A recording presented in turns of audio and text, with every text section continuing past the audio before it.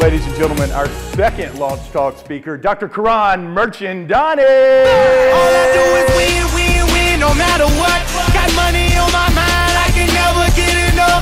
And every time I step up in the building, everybody hands go up. And they stay there, and they say yeah, and they say there. Wow, look at this beautiful hungover crowd. So I heard some amazing words yesterday, and the words were, be here now. So I really want to make sure you guys are with me here now. I heard we have people from 4 states, so I'm going to say the name of your state, and when I say that, you need to make as much noise as you can. You guys ready? Okay, let's hear it, Virginia. Where are you, Alabama? South Carolina, let's hear it. North Carolina, where are you?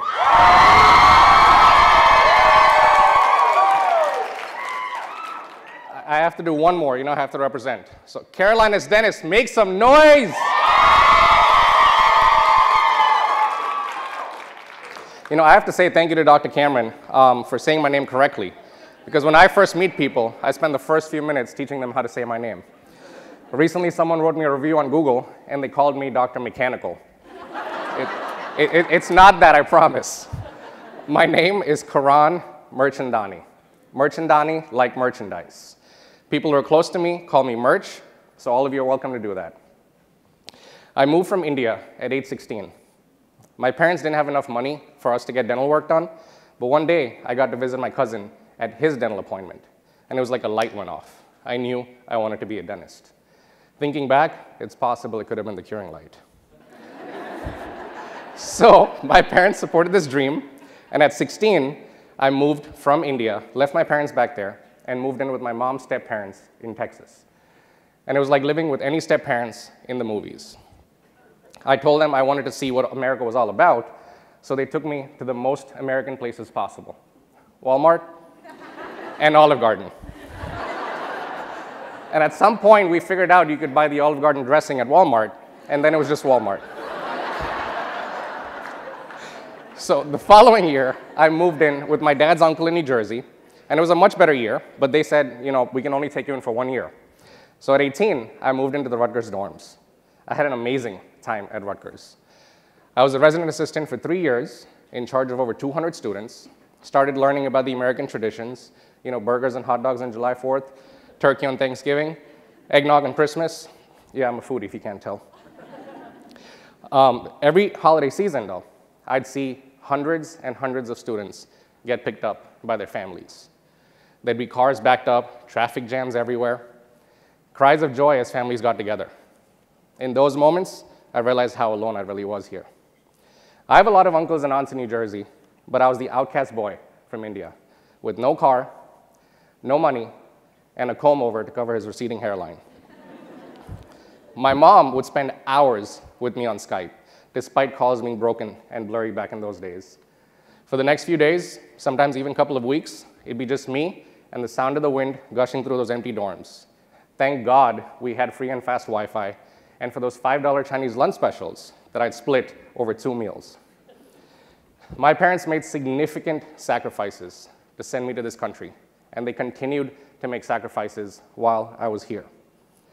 Eventually, I made some great friends, and 1 year, I got invited to Thanksgiving. I was ecstatic. If dining hall food made me gain that freshman 20, I couldn't imagine how good this food would be. I was looking forward to it. So Thanksgiving Day comes around, and my friend drives us to our family home. We pull up to the house, and the parking lot's full. House is small. Think of the smallest house you can. This was probably smaller. We go in, and I think I'm back in India, because this place is packed. There are people everywhere, shoulder to shoulder. You couldn't make a turn without getting candied yams on your elbow or dropping someone's drink. But I didn't care. I was just so happy to be there. Right before the big meal, the host says he's going to do a prayer. So my friend's trapped in the other room. I'm in the kitchen, hold hands with strangers next to me. Yes, there's a time we used to do that. And I don't remember the whole prayer, except for the end, when the host said, "Thank you, God, for bringing all of us together, all our family, and our friend." Right there, in that moment, I started crying. because I realized it had been so long since I had not felt alone. It had been so long since I felt like a part of a family, and it had been so long since I felt like I belonged. See, when I left India, I left everything behind, including my identity. I was no longer Karan Mirchandani, I was Karan Mirchandani. I was an American citizen, but I was the guy with the accent, the guy from India, the guy who knew nothing about America. To be honest, it's the leadership of my parents that gave me the confidence to continue down this path. And fast forward about 15 years, I'm still building what I lost at 16. In 2018, I moved from New Jersey to North Carolina. I just finished dental school, and now I was Dr. Mirchandani. I was on top of the world. Now it was all about making as much money as I could. See, I come from a lower middle class family in India, and there have been days when my parents have not eaten to feed my sister and I. Growing up in Bombay, I used to think a Honda Accord was the best car you could buy. If I saw one part, I'd walk up to it, look inside, and be amazed by the luxurious pleather. Now that I had the means to make a good income, I would let nothing get in the way. So I started working 6 days a week. As Dr. Cameron said, I probably would have worked Sundays if there was no church. But things started to feel like it wasn't right after doing this for about 2 years. I started getting home so tired, I'd sit on the floor in my scrubs, because I didn't want to touch the furniture, and I'd fall asleep like that on many nights. My exhaustion, coupled with my oversized ego, made me irritable all the time. This didn't happen one night. It happened slowly over time. What happened first was things started to feel a little iffy. Does everyone know what I mean when I say the word iffy, by the way? Let me explain. Let's say your friend is telling you about this amazing new restaurant, and they're raving about it. They've gone there for birthdays and anniversaries, so you decide to give it a try. You go there, you walk to your table, given your menus, you put your elbows on the table, and it sticks just a little bit. You're probably feeling a little iffy about the restaurant. Or let's say you just cemented a crown. Everything went great until you saw that post-op x-ray. The margin's closed, but not all the way closed. So you turn off the filter, you're playing with the brightness and contrast. You stand 6 feet away like you're social distancing from the crown. You're probably feeling a little iffy about the crown. When I decided things needed to change and I needed a new job, I called Dr. Cameron. That first phone call, he told me all about Carolina's Dentist. The mission, the core values, what makes them different, the technology, the schedule, the fact that I could never work a Sunday. After the pitch, he paused. For some reason, I thought he'd continue to say more, so I didn't say anything. And it felt like 3 minutes must have gone by when he said, well, do you have any questions? Are you still awake? In that moment, I started freaking out because I thought there was no way I was getting this job because I just came off like the most awkward person ever. Luckily, I got the position, so thank you, Dr. Cameron. Now, working 3 days a week at Carolina's Dentist instead of the 6 days has given me the most important thing I needed: time. Time to rest, time for CE courses, time to play with my dog Bella, most importantly, time for my mental and physical health. See, being a good leader comes at great personal sacrifice. Not only are we responsible for our jobs, we're also responsible for the people responsible for other jobs. In this stage of my life, Carolina's Dentist is still helping me build the identity I lost at 16. I've met some of the most amazing people working at Carolina's Dentist Rayford in the last 2 years. They're some of the hardest working people I know, so this feels like a good time to give a shout out because we had Carolina's Dentist Rayford had the #1 and the #2 and the #4th highest producing hygienists in all of Lightwave in all of 2021.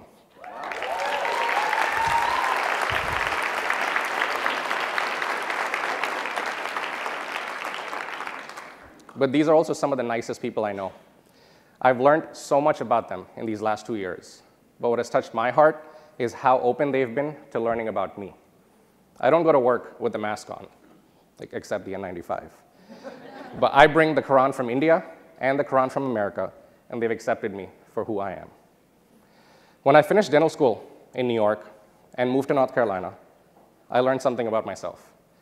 When people first meet me, they think I hate them.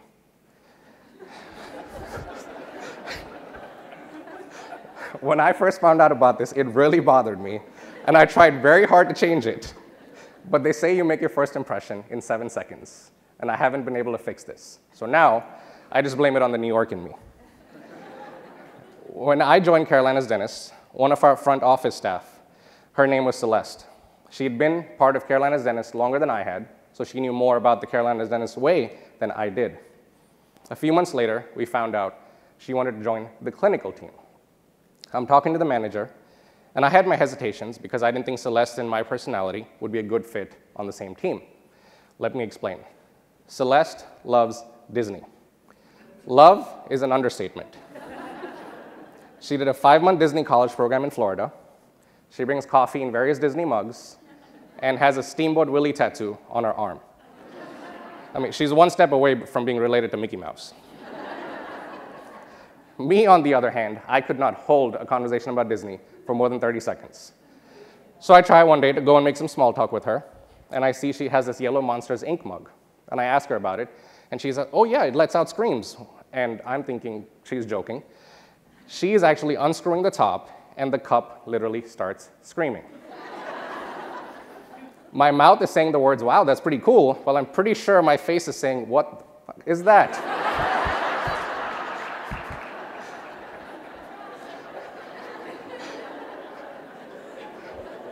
Today, Celeste has become one of my strongest dental assistants ever. We work so well together that patients have often complimented us on how well we work as teammates, but also on the experience the patient gets when we're treating them. And it started to dawn on me that self-awareness is a big part of being a great leader. We go through rigorous training to become hygienists, dental assistants, dentists, practice managers, and eventually, we're put into positions where we oversee people who used to do the job that we did. This puts us in an authority position, but does not make us a leader. Being a leader is like being a parent, providing education, opportunity, discipline when necessary, the chance to try and fail and learn from those failures, and building self-confidence. My parents were the leaders I needed to continue down this path I have on, and I'm just holding the torch they passed on to me. My first day at NYU, I was told to go into the auditorium and sit down with the group in the corner. At the front of the group, there was a piece of paper that said, Studley. I had no idea who or Studley was, but I eventually met him, and he was my group practice director. He's probably had the most influence on the type of dentist I am today. He graduated from NYU himself and was on his way to becoming a highly successful dentist, when suddenly he needed nerve surgery in both arms and was said he could no longer practice dentistry. He went from being a successful dentist to the salesman of the red biohazard bags that are used in clinics. Most of his clients were his own classmates. A year later, the disability insurance company denied his claims, and he lost the appeal in court. He was at rock bottom when he decided to open his own disability insurance brokerage and joined NYU as faculty and became a group practice director. I never heard him say no when someone asked for help, and he taught me that there's always time and always energy to do the things you really care about. Even when he was waiting for hip replacement surgery and was using a walking stick, he moved faster than every other faculty. After clinic, he'd drive to New Jersey or Long Island, wherever his next client wanted to meet. Right before graduation, he told me I should one day give back to dentistry by teaching someone the way someone taught me. And he was my motivation to apply for a position at UNC Dental School. So one day, I'm in the manager's office, put my shirt on top of my scrubs, scrub pants on the bottom, shirt and tie on the top, and I do the online interview. I didn't get the position. I guess they must have seen that outfit. But I remember how Dr. Studley never backed down. So I went around the doctors who interviewed me and emailed administration and said, let me come in as a volunteer. They didn't say no to free labor, and a few weeks later, I was teaching there. About 2 months after I started teaching there, the doctor who interviewed me saw me and said, you look familiar. I was like, yeah, I applied, I didn't get the job, and he stood there confused as to how I was there anyway. And I think he was keeping an eye on me and seeing what I was doing with the students, because about a few months after that, he came back to me one day and said, I think you should apply for the position again. I think you'll get it this time.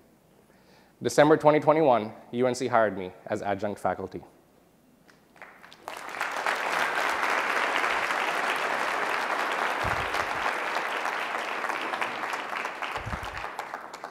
I'm sure we get a lot of patients who come to our office and say, "Doc, I'm coming for my cleanings every 6 months. Why do I still get cavities?" I'm assuming we tell them it's not just the 6-month cleanings, but it's the daily act of brushing twice a day that prevents cavities. Brushing twice in 1 day does nothing.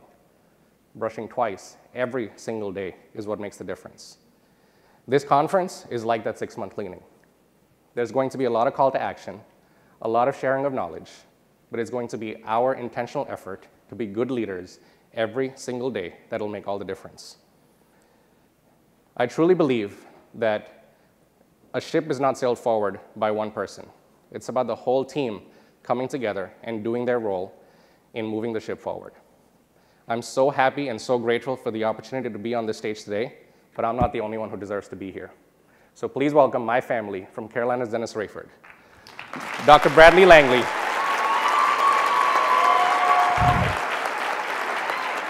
Practice Manager Paulina Franco, Assistant Practice Manager Nicole Lipari,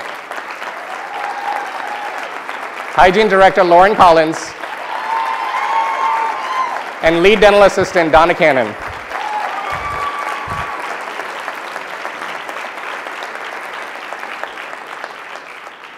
We stand here today so you can ask a few questions about your leadership and your self-awareness. Are you being an iffy leader?